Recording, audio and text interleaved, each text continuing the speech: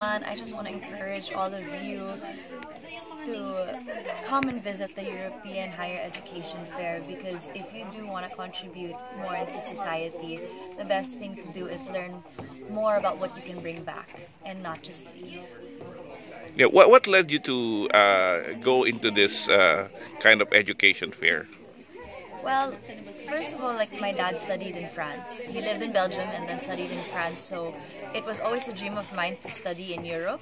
I studied art history in UP, and while I was there, I was learning so much about historical places, artifacts, and things that could only be accessible in person if you were there.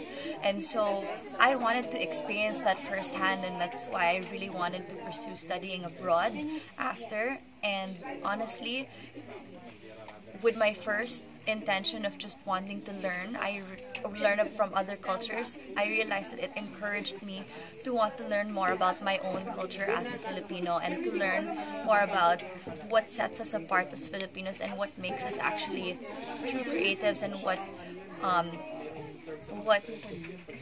composes our cultural identity.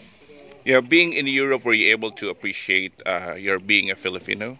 Definitely. Like earlier, someone mentioned that being in Europe made her feel more Filipino, and I really connected to that because, and I could really relate to it because I needed something to set me apart. In the creative field, you need something to set you apart, and you need a story. And I was in design school, so I realized, like, instead of trying to look at what everybody else was doing, I had to do my research based on what was in the Philippines, because those were things they were not exposed to. Those were things they've never seen before.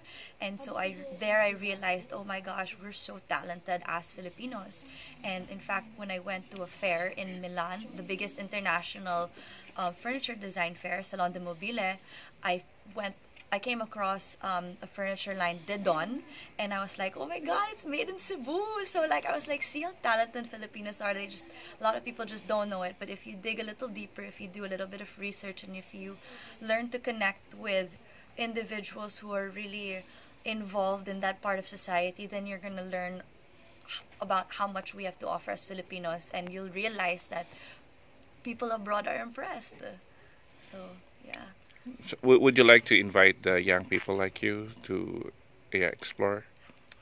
If I were you, if I had the time and if I had the opportunity, please do try and go abroad, especially in Europe, if you want to experience what it's like to really be surrounded by deep cultural heritage, but also learn to appreciate your own, and also, you know, see what it's like to be a Filipino when you're not at home. So yeah, thank you.